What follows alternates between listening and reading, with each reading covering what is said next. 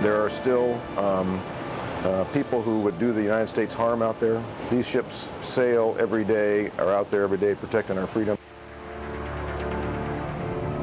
Dive! Dive!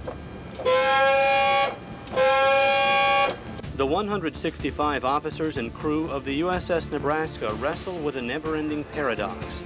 They are trained to play a role in nuclear war, a war that would bring an end to the very way of life they are sworn to protect and defend.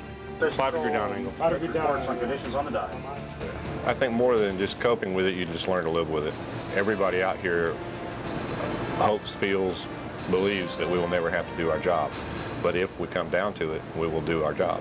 The men of the Nebraska eat, work, and even sleep in the shadow of nuclear weapons. Their bunks are nestled between Trident missile tubes that contain enough explosive power to wipe out Hiroshima 240 times over. You desensitize it after a while. After a while, it just seems like it's your normal everyday work, you know, just a job.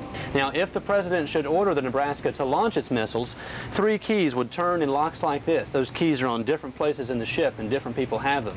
Once that happens, it takes about 15 minutes for the missiles to activate and prepare to launch.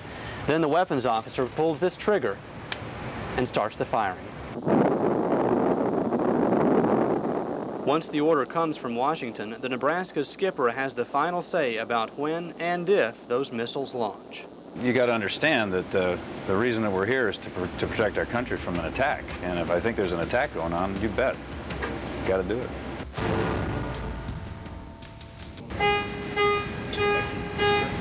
Designated personnel man battle stations missile for training without guidance with launcher. Simulate spinning up all missiles. That nuclear attack could come from a submarine like the USS Nebraska. Weapons con, you have permission to fire. Bristling with multi-megaton missiles, the Nebraska and its 17 sister ships are a legacy from the Cold War. Now that the Iron Curtain has fallen, the Navy brass is pitting the ships against enemies like Saddam Hussein. Set condition 1SQ for training without guidance with launcher. This is the captain. This is an exercise.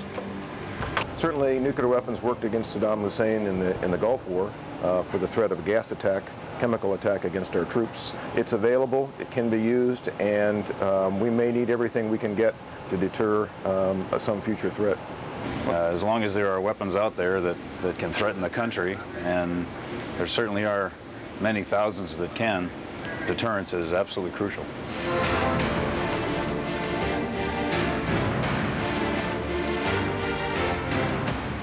Each of Nebraska's 24 Trident missiles packs 10 times the punch of the nukes America dropped on Hiroshima and Nagasaki.